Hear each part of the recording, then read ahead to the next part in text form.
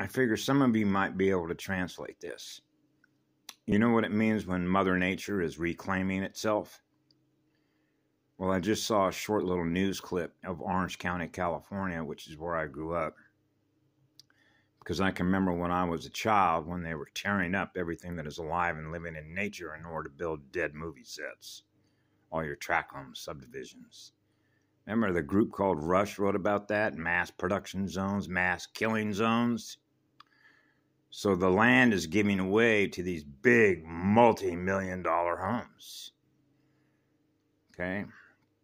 So you know what inverted power strips are, right? Their perception of power is seen as a parasite by the bigger the number. That's their security. So they're running away from themselves, accumulating more of what they don't love by virtue of more of what they're killing in order to increase the number. So the number, the bigger the number, the bigger the security. But that's false light. That's dead light security. There is no security in being a parasite.